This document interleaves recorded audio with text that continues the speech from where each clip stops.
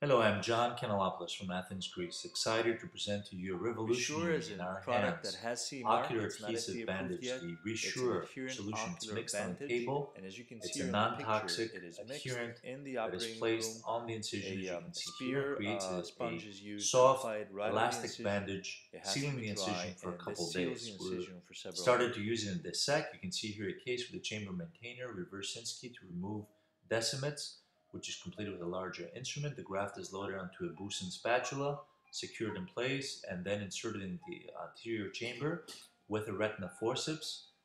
The graft is in the anterior chamber. We're waiting for it to unfold. With irrigation, unfolds in place, secured with a gas bubble. And here, Resure is applied on the large incision and the paracentesis seen here.